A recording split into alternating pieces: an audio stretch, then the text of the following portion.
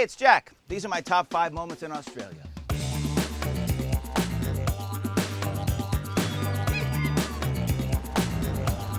Number 5, sheep shearing. Actually, I should change that. Shearing a sheep. It was just one. All right, that's how you shear a sheep. It's dangerous. The tool is sharp.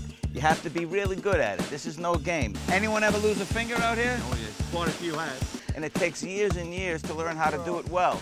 But it was a fun thing to try. Number 4, lobstermen. They're hard workers. They're blue collar. They're rough. They're tough. But they're so sweet. These lobster pots they drag in, wow, are they heavy. And they do it every day, constantly, for 2 weeks at a time, out on the water with tough conditions. Gale winds, big seas, you need some rum to give you enough courage. They like to have coffee with rum, and they're wonderful storytellers. And I got to take home a lobster, so that's good. Number 3, being on a steamboat. This was such a special moment for me. See, it's the Murray River here, but to me it reminded me of the mighty Mississippi, like a riverboat gambler. It's like driving a bus.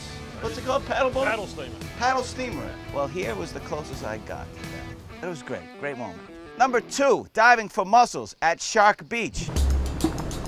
They call it that for a reason. Bull sharks. Yes, the good thing is that sharks don't like the taste of beer. How do you know? Rigorous testing. So, I dived down and we're getting mussels. We had them on the grill. Oh, so good, cold beers. It was dangerous. It was beautiful. Being on a boat with friends, perfect day. But my top moment in Australia, I'll just point. I don't even have to say it. This is the Blue Mountains, otherwise known as Devil's Wilderness. Just be careful, don't get too close to the edge. Woo, look at that. Yeah, you wouldn't survive that one, would you? Nah.